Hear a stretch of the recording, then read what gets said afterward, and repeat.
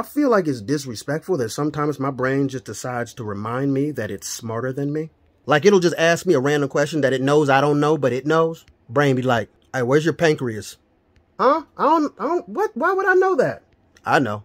Well, good for you. Like that my brain has a mechanism to dispel toxins without my consent when I was the one who put the toxin in my body. It's disrespectful. You ain't my daddy. Like I got food poisoning a couple years ago and I felt like it was my brain telling me that I'm an idiot. You shouldn't have ate that shit, huh? Yeah, and I'm gonna punish you so you remember next time. I'm not gonna remember next time, dog. I'm gonna still eat them tacos at 3 in the morning from the dude with 2 fingers. Don't judge me. You can always tell how bad somebody's hurt by how much clothes are off after the fall. If they're just, you know, missing like a hat, or maybe some glasses, they're probably okay for the most part. They gonna be hurt. They're gonna get up by themselves. If their shoes is off, they fucked up.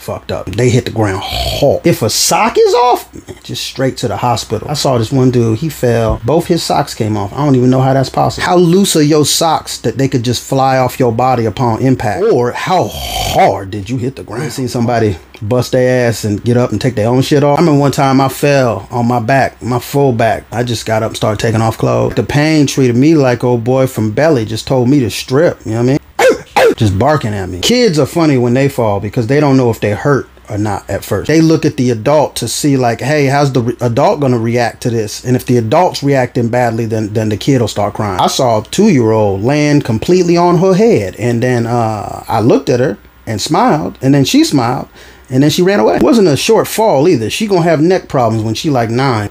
Why are there so many dudes afraid that they're going to somehow be tricked into dick? First of all, it's conceited to think that somebody likes you so much that they gonna trick you into some dick.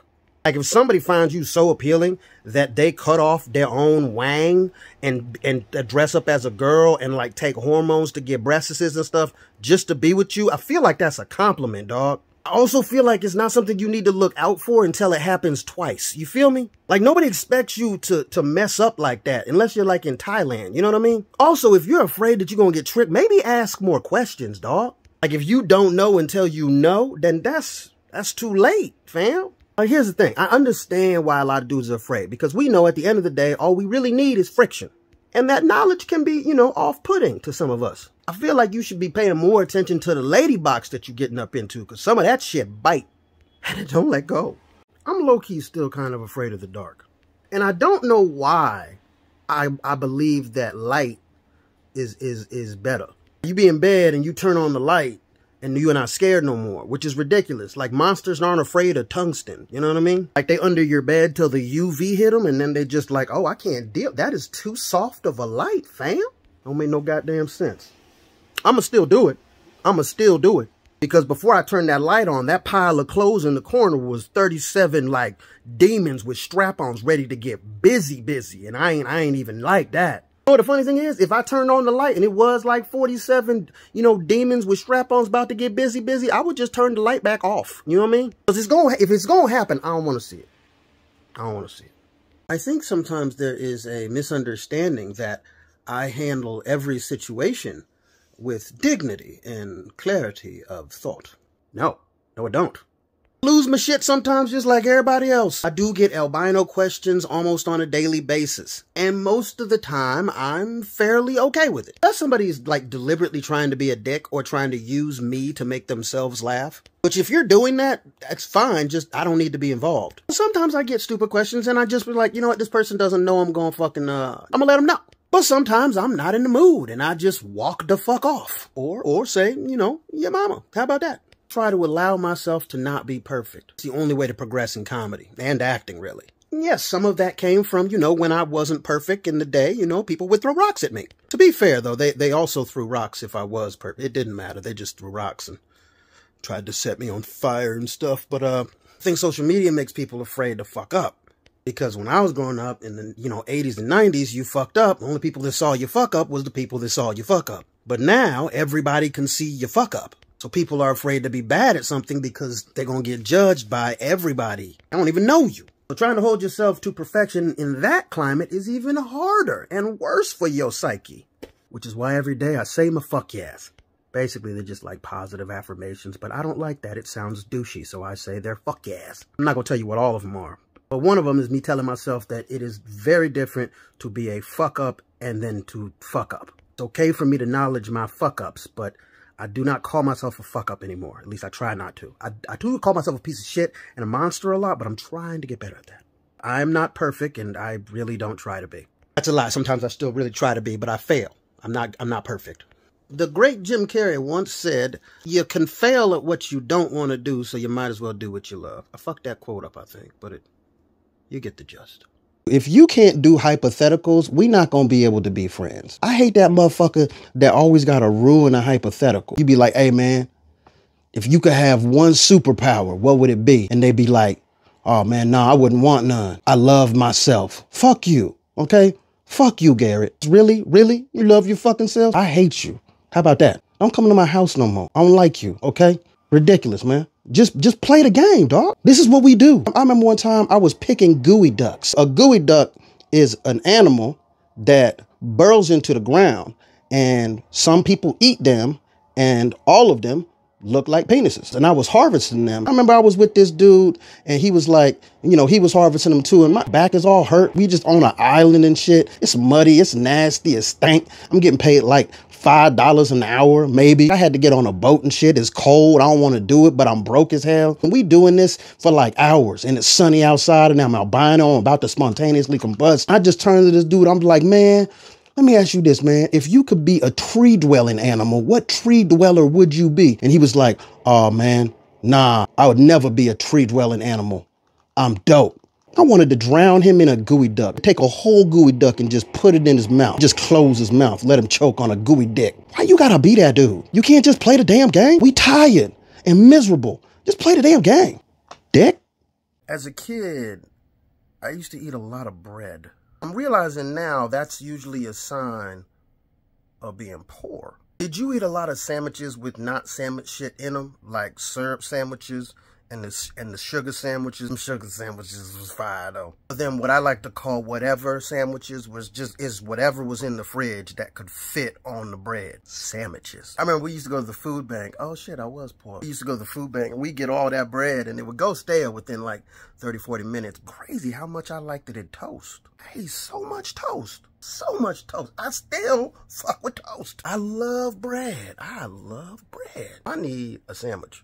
Like, I don't need a sandwich. I'm fat enough. I'm trying to lose weight right now because, you know, my shirts is getting tight. It's getting close to where my gut past my titties. You know what I'm talking about? Right now, I'm still like my titties got like a nipple on my gut, but like it's coming. I like bread, y'all. Yeah, I really like bread. Even when it hurts. You ever have some bread that hurts? Like a French baguette that's just too fucking crispy? Just take a bite of that shit and it's so good, but your mouth all cut the fuck up like you just had some Captain Crunch. That's why I can take the hard breads. Because I grew up eating Captain Crunch, which is basically just fiberglass. And I didn't get Captain Crunch enough times or on a regular enough basis as a child to complain about the fact that my mouth was bleeding. I just ate that shit. The cereal aisle was a fantasy land. So when I got something out of that beautiful, beautiful place, I did not complain. I got to thank Captain Crunch for bloodying up my gums and preparing me for the amount of bread I was going to eat in the forthcoming future. Yes, it doesn't really matter in the grand scheme of things, I guess. I just really like bread, y'all.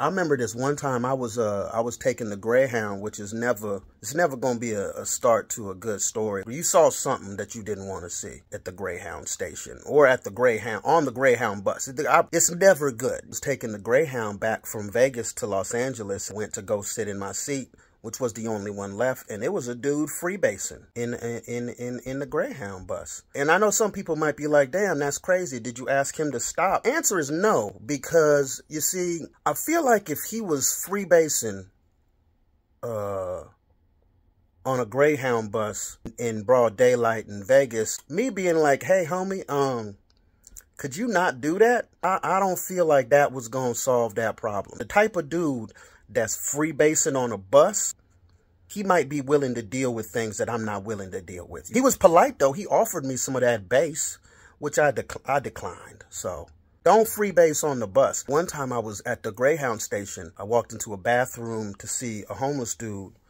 butt naked taking a shower in the sink. I saw his penis, obviously, and it looked like a kangaroo foot. It was dirty and large. Even looked like it had a toenail on it. That was not a good day. My vision makes it hard sometimes for me to hide the reaction I have when something's wrong with somebody's face. Like if you got a big ass scar on your face, I'm not gonna see it when other people see it. Somebody else might have seen it when you was approaching. You was still across the street though. I didn't see it then. I didn't see it until I had to whisper something in your ear. Hey dog, you see that? What the hell? Oh my bad dog. This has happened more than once and I feel bad. But also it pisses me off because people see me and they don't know what the fuck. A lot of times they're too far away for me to actually see their freak out. I'm nudging their friend. Yo. A lot of the times I'm not far enough away. And it kicks me in my soul. But because I didn't see the shit until it was on top of me, it makes it seem like I'm reacting differently to it. And that's not even it, man. I was just surprised. If you saw me in a dark alley, like, you wouldn't move until I did. As disrespectful as that actually is, I kind of get it, but also fuck you.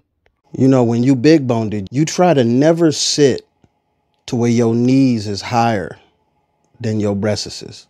Because then the get up is going to be hard. Like if you over 30, you already going to make a noise. But if you big boned it in over 30, you going to make it. That's what's going to come out. It's not going to be dignified, but that's what's going to come out. If you big boned it, this is just for your big boned cats. Get them sturdy chairs. No beanbag chairs. And if you in a beanbag chair and you want to get up out of beanbag chair, just roll off that bitch and push up. Don't try and get up from no beanbag chair. Because your friends going to laugh at you. And they should. Fat man getting up out of beanbag chair, some ridiculous ass shit. Don't do it. Like a skinny leg white dude with them Larry Bird shorts. That's unfortunate. You know what I mean? Most basketball players' legs look raggedy. They are athletic as hell, but your legs look, I got them stork ankles, so I can't really say shit. Basketball players be having them matchstick ass legs and shit. That shit be funny to me. Cause they too long is what it is. Wobbly ass duck feet. That's crazy. But they got game though. Motherfuckers got game.